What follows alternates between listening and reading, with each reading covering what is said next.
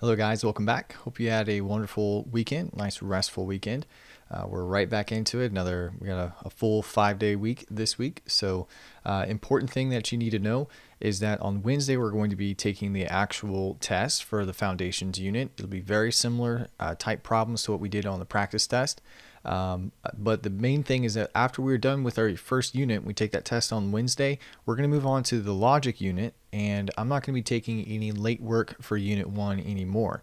So if I were you, I would go back through all of your assignments for unit 1, make sure that you've received full credit, 2 out of 2 for every single one of the assignments. If there's an assignment you didn't receive full credit for, check the comments to see if I told you need to show more work on certain problems, or if you just simply didn't complete the assignment. You can go back and resubmit those assignments for full credit up until Wednesday. After Wednesday, once we moved on to the logic unit, I'm not going to accept any more late work.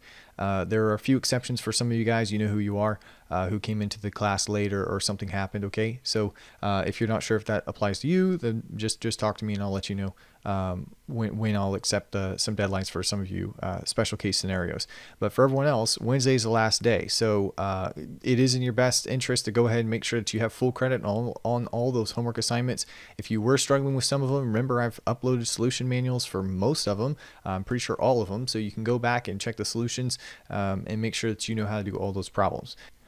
All right, so you guys took the practice test on Friday. There are still 28% of you guys that have not finished the practice test. So if you were behind on your homework and you haven't taken the practice test, please take that before you watch the rest of this video. Because these are spoilers, I am going to go through the solutions with you. So what you should do when you're taking the practice test, you should work through the PDF just like you would on a homework assignment, showing all of your work so you can see and go back and see what you did wrong. And then you can watch this video while you're looking at your practice test that you submitted, and you can see the answers as we go through, and you can figure out what you did wrong.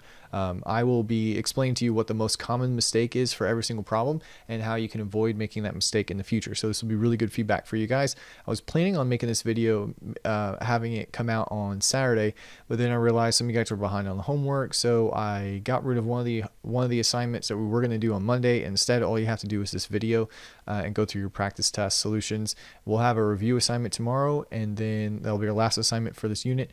And then on Wednesday, we're all going to take the test together. Okay, so another thing is with the test, you guys should do better than you did on the practice test. I just kind of threw the practice test at you. There were some problems and they were a little tricky, but after you watch this, you should know how to do them, and you should do a lot better on the test itself. Okay, another thing is make sure you're taking the test by yourself, as you're not cheating or anything like that. Remember, character is doing the right thing even when no one is watching.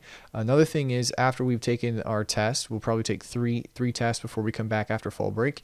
I'm going to give you guys a midterm over these 3 tests that we take. Okay, so on that midterm, it will be in class, and there'll be multiple versions and all kinds of great stuff like that, because it's all on me. And if you don't score similar on the midterm as you did on these tests, it's going to show up a giant red flag that you probably weren't being honest when you were taking these tests. Okay, so you will kind of have to prove that you really do know this stuff. So do your best. Another thing is there's really no reason that you would need to cheat, because I'm giving you all the homework assignments, all the solutions for the homework assignments, and with the practice test and going over the practice test, you should feel confident that you know what you're doing to do your best on the test as well. Okay, also if you don't do very well on these tests, that midterm test grade that we take when we come back from fall break can replace these scores if you didn't figure it out, but you figured it out later on. Okay, so another positive perk. All right, so without any further ado, let's go ahead and get right into this. So on number 1, this is actually the 3rd most missed problem, and it should have been fairly simple. It was over our points, lines, and planes. So which of the following points form a unique plane? Well, in order to define a unique plane, you have to have 3 non-collinear points, meaning 3 points that are not on the same line. If they are on the same line, like what we see for answer A, then it's going to not define a unique plane, because the plane will still be allowed to rotate 360 degrees. So if we have points T, P, and S, T, P, and S, those are all on line M, so they are collinear. The problem with that is it could be this plane R, but it also still allows the plane to rotate 360 degrees. So it's not a well-defined plane. So we cannot use points T, P, and S to define our plane. Then we have points. So by the way, 21% of you guys thought that that was the answer. But the problem is that they have to be non-collinear in order to define it. What about points Q, P, and R? So Q is up here, P is here, and R is here.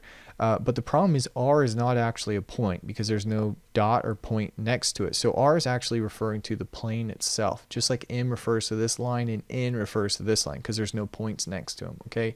So this would be true, Q, P, and R, because they're not all in the same line, except R is not a point, it's a plane. So careful on that one, that was another mistake. Then we have the similar thing with points M, V, and P. Well, point M is not actually a point, it's referring to the line because there's no point next to it.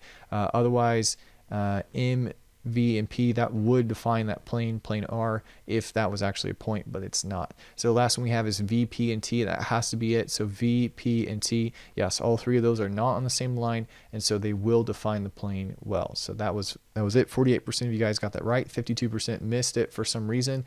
Really just be careful with collinear points, and also this R is not actually a point, it's referring to the plane. Number 2, most of you guys got this right, which is really good. Name a ray that's opposite to PT. PT starts at P and it goes in the direction of T. So it's this ray right here. An opposite ray starts in the same place and goes in the opposite direction and forms the line. So opposite of PT is going to be ray PS. So that would be D down here. So most of you guys got this right, but a few common mistakes. PT and TP are not opposite rays. They do go in opposite directions. PT goes that way, TP goes the other way, but they don't start in the same point. So be careful with that. The other mistake, PQ, that one's not going in the opposite direction as PT. They do start in the same place, but they have to go in the opposite direction. And then SP, you have to do PS because SP is going in the same direction as PT. So be careful with that one. My guess is that some of you guys just didn't remember what an opposite ray was and you just ended up guessing. So anyway, you guys should be able to get that one right now. Almost everyone got this one right, so really simple. We're talking about complementary and supplementary angles that add up to 90 and 180. So complementary angles are 90 and then supplementary angles are 180. So that's just remembering your vocabulary. No big deal. Do you remember what vertical and congruent? So vertical angles are opposite on a between two lines formed by the same two lines. Opposite angles, they are going to be congruent to each other. Congruent means that they have the same size and the same shape. So like two angles are both angles, and if they're congruent means they have the same magnitude or the same size. Adjacent means that they're next to each other, like rays are adjacent if they share a common side, a common ray. Those are our vocab words. All right, number 4, this is the most missed problem, and it's all based on knowing your vocab. So the word here is they say angles 1 and angles 2 are a linear pair. So you have to remember, what does a linear pair look like? And I did not give you a diagram, so you had to remember. Well, a linear pair are a pair of angles that form a line, which in other words means that they add up to 180 degrees. So when we have these two expressions, we have angle 1, which is 4x minus 28, and then angle 2, which is 2x plus 88. They're not equal to each other. They actually add up to 180 degrees. So this is how we would set it up. Angle 1 plus angle 2 is equal to 180. Then we can combine our like terms that are on the same side of the equal sign. So we have 6x plus 60, and we're doing 88 minus 28, which will give us a 60. Then we would subtract 60 from both sides, leaving with just 6x is equal to 120. And we divide both sides by 6, which leaves us with x is equal to 20. This is the correct answer. But if you look over here, this says angle 1 is equal to 20, not x is equal to 20. So to find angle 1, we have to plug it in. So 20 times 4 is going to be 80, minus 28 is actually going to be 52. So the correct answer is going to be A in this case. And to get angle 2, you could just subtract that one from 180 or just plug it in here. You get 40 plus 88, which is going to be 128. Now, a common mistake that we saw on this one, unless you were just guessing, would be you set them equal to each other. Now, that's only true is if they were both right angles, or if they said that this line was perpendicular to the other line or something like that. So we don't know that they're equal to each other. What we know when it's a linear pair is that they add up to 180 degrees. Well, if you set them equal to each other, then you would have got this 58 answer on the bottom. which a lot of you guys apparently got. I'm guessing you just didn't know what linear pair was, so you just set them equal to each other, which is not a bad idea to try, but in this case it didn't work, right, because they're supplementary. And you would have got 58, and then either the other one would be 58 as well, but it's actually x would be equal to 58, not even the angle, so lots of issues there. So make sure you remember linear pair means they're supplementary and adjacent, which means it looks like this, and they add up to 180 degrees. All right, number 5, what's the value of x? So these two angles are vertical. They're formed by the same lines and they're opposite with each other. What that means is that they have to add up to 180 degrees. Or sorry, not that. No, it means that they are going to be congruent to each other. So for instance, if this is 100 degrees here, then that means that this has to be, let me see if I can resize this, means that the other angle that's going to be the supplement of 100 has to be 80 degrees, and then the supplement of 80 has to be 100 degrees here, and that's why these two are congruent. So we set them equal to each other, subtract 24 from both sides, leaving 2x is equal to 76, and then we divide both sides by 2, which leaves us with x is equal to 38. So our answer would be B, so bravo. Looks like most of you guys got that right, which is wonderful, so good job. The 2x plus 24 is equal to 100. That is true, but they want to know what the value of x is, not what the value of the expression. All right, number 6, it says angle ray OB bisects the angle AOC. Now, I don't even think I even mentioned bisecting. So bisect means, it's kind of like the same thing as a midpoint with a segment, but bisect means that it cuts it in half. And you probably could tell by the diagram that it meant that it cut it in half. And also we can show the marks that it cuts in half by putting a single mark here for the angles. Just like on a congruency, for congruency for segments, we can put a single tick mark through both of them. All right, so ray OB bisects angle AOC, means it cuts it in half. If we know that BOC, this one here, is 22, then what does the other one have to be? Well, it's also 22 because OB cuts it in half. So then what's the measurement of AOC? So AOC is going to be the whole thing, so we just add them together, which gives us 44. Most people that miss this one, you probably thought it was AOB they were asking for, but they're actually asking for AOC, the whole thing. So you did the half instead of the whole thing. So be careful on that, but most of you guys got this one right, which is very good. Number 7, only 1%. So I think only one person missed this one. So I don't know why I'm even explaining it to you, but EF is 45, FG is 25. We want to know what EG is. So this is our segment addition postulate. If F is a collinear point strictly in between E and G, then EF plus FG is equal to EG, which is the whole thing. So just add them together, which is simply going to be equal to 70. So our answer is C. Good job. You guys got that right. It must be too easy of a problem. Maybe I should put expressions in it for next year. All right, number 8, we have EF, which is 2x minus 10. So EF, we can go ahead and put that there. Actually, I'll put it right there. And then we have FG. So FG is this segment right here. And then EG, the whole thing they're saying is 25. So if you want to draw just a quick little brace across the top or a measurement line, you can label as 25. So on this one, there were 2 different ways that people set it up. One of them, they said that these two were equal to each other, but that's only true if F is the midpoint. And they didn't say it was a midpoint, but we do know what it adds up to. Those 2 expressions add up to 25. So this would be the correct way to set it up. The first expression plus the second expression is equal to 25. We can combine our like terms, which will give us 6x minus 23. Add 23 to both sides. Divide both sides by 6, leaving us with x is equal to 8. That would give us x is equal to 8. Then when we plug it in, you're actually going to end up with 6 and 19 when you plug it in for both of those. 2x would be 16 minus 10 is 6, right? So EF is 6. So our correct answer is D. The other way that most common mistake is if you said they were equal to each other. Again, that's only true if it's a midpoint, which would either be marked by a congruency mark between both of them, or they would tell you that F was a midpoint. That's where you would get the 1.5. So be careful. Make sure you don't set them equal when they actually add up to something, kind of like what we had on this one here. So again, don't set them equal to each other when they add up to 180, or in this case, they told us that they added up to 25 when we're talking about the lengths of the segments. All right, number 9. This time, T is the midpoint of SU, meaning it cuts SU into 2 equal halves. That means that these 2 sides are going to be equal to each other. Now, there was a common mistake that I'll show you over here. So just set them equal to each other. First thing we're going to do is subtract 2x from both sides. It leaves with 3x is equal to 21. Then we're going to divide both sides by 3, which leaves with x is equal to 7. That was our first answer. X is equal to 7. Next one wants to know what ST is, so plug it in. 7 times 5 is going to be 35. So our correct answer is C as in Charlie. Ouch, Charlie, that really hurt. Okay, so then the other way, you set it up right, but then you combine like terms. You can't add the 2x to the 5x. You have to subtract 2x from both sides, right? So you were combining like terms across the equal sign, and we don't do that. Okay, so if we did that, you would end up with 7x is equal to 21. Then when you divide, you get x is equal to 3. So that was another common mistake you got there, unless you guys were just guessing. I'm not sure. But anyway, make sure you don't combine like terms across here. We actually have to subtract the 2x from both sides because they're not on the same side of the equal sign. On the previous problem, the reason we were able to add the 2x and 4x is because they were on the same side of the equal sign. So we didn't have to subtract 2x from both sides or anything like that. All right, number 10. This was kind of a funky problem, but if you label the diagram like I have here, it makes it a whole lot easier. So the first thing they see is AC, the distance between A and C, and B and D are both 16. So AC and BD are 16. They tell us CD is 12. So if this part is 12, what is BC going to be? So the whole thing's 16. This is 12 of it. So it's 16 minus 12.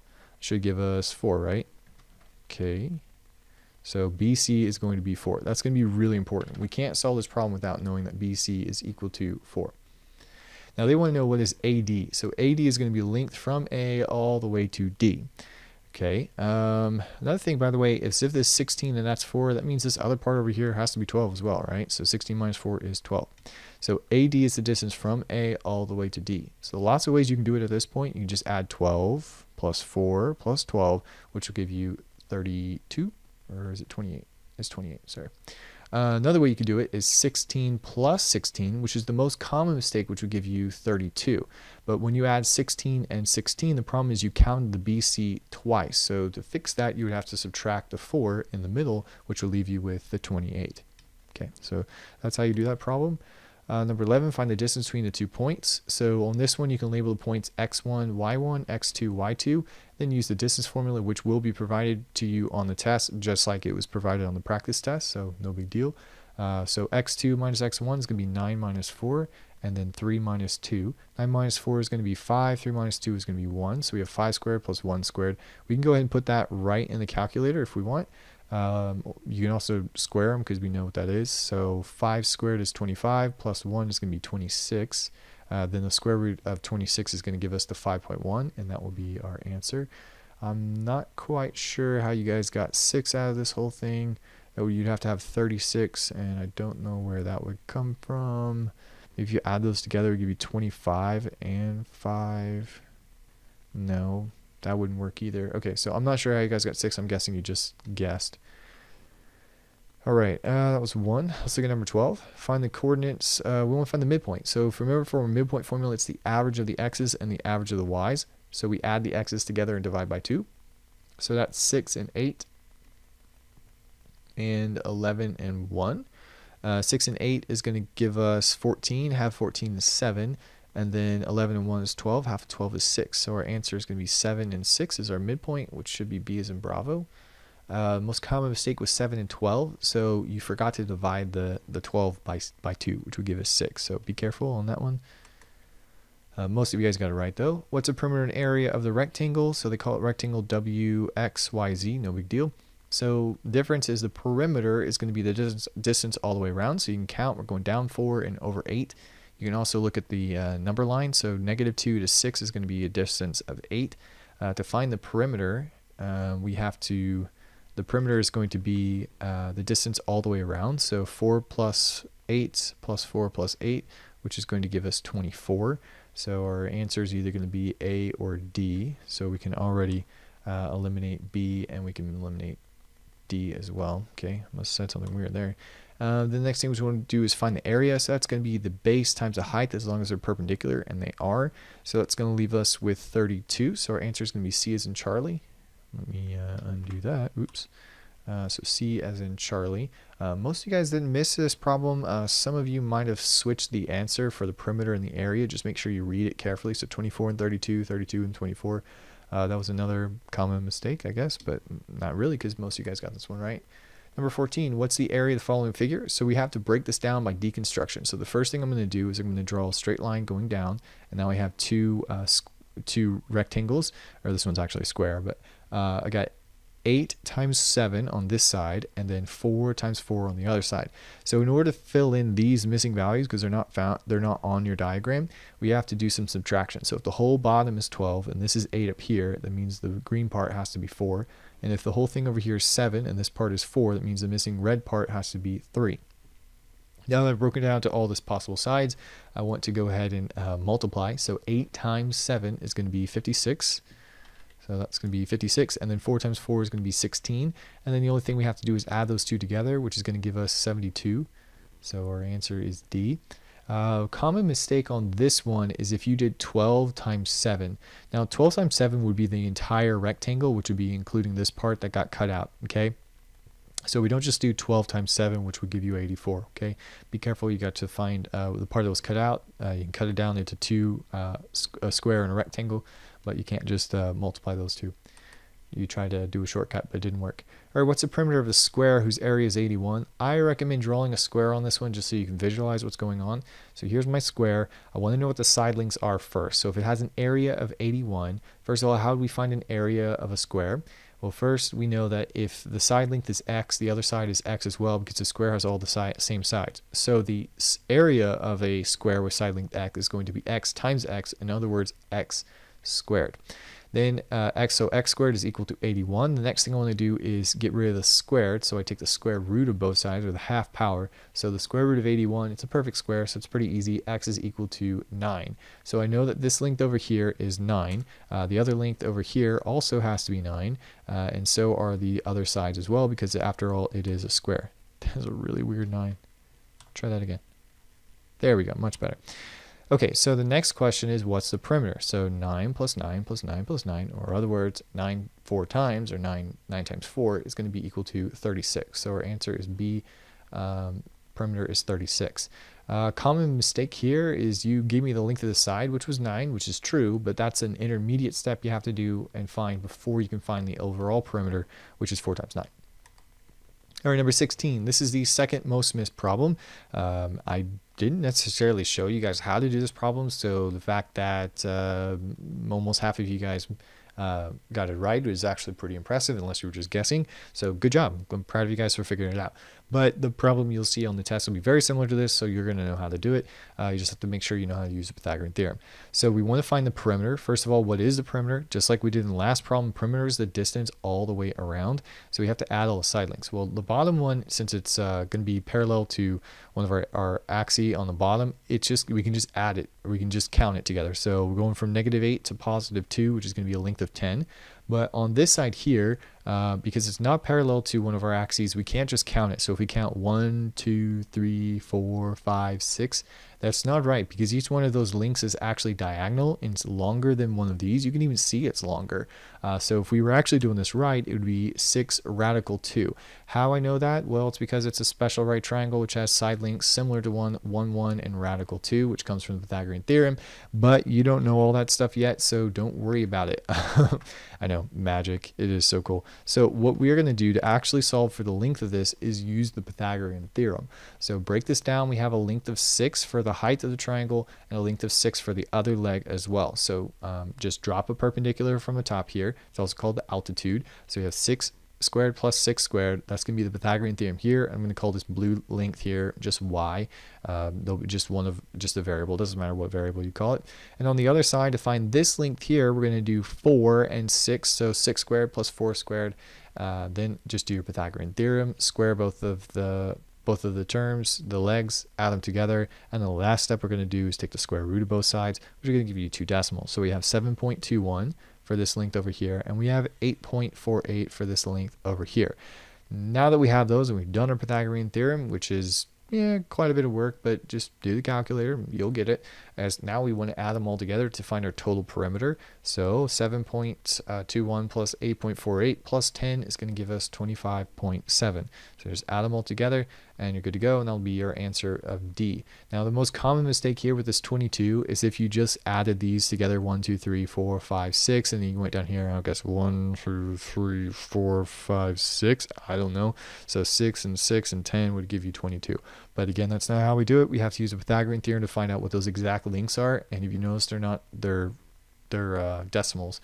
or approximated by decimals. So anyway, you have to use the Pythagorean theorem. So that's it. Those are all 16 problems. You can go back and rewatch whatever problems you missed. Hopefully you were going through on the PDF to see what you missed, and if it was one of the common mistakes that a lot of other people made, you know what you did wrong.